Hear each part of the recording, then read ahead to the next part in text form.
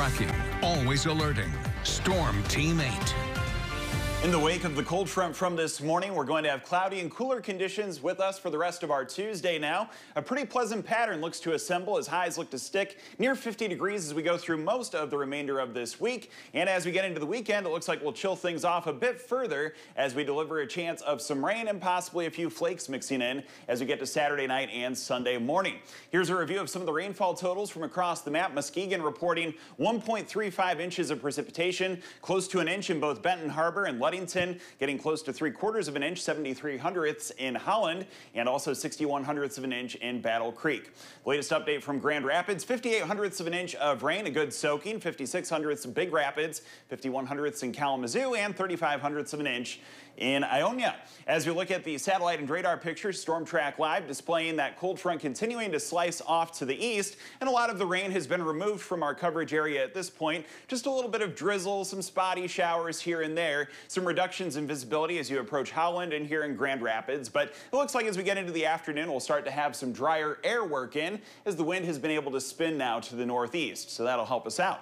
Looking outside from our Heritage Hill camera, still that deck of cloud cover, 45, the latest update on our temperature, and it's currently east-northeast wind of 9 miles per hour being plugged in.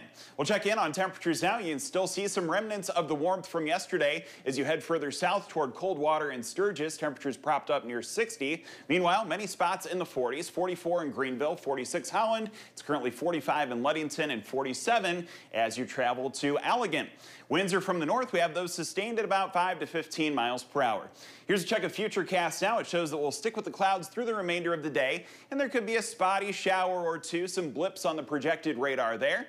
As we continue into tomorrow, still hanging on to a lot of the clouds, but it looks like those will erode as we approach tomorrow afternoon, bringing back some sunshine and some pretty nice conditions for Wednesday afternoon. Thursday, a little more cloud cover in the morning before mostly sunny skies take over once again. 33 degrees for tonight, partial clearing, cooling things down. Northeast winds somewhat strong at between 10 and 20 miles per hour. Morning clouds followed by afternoon sunshine for tomorrow as it looks like we'll rise to a high of 51. The average high temperature is 40, so it's still going to be about 10 degrees above where we should be here in early March.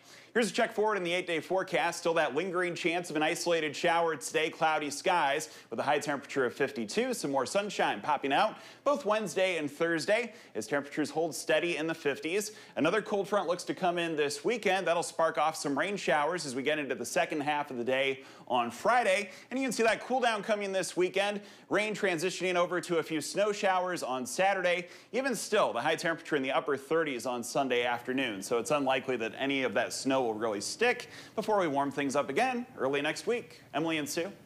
All right, Scott, sounds good. Thank you.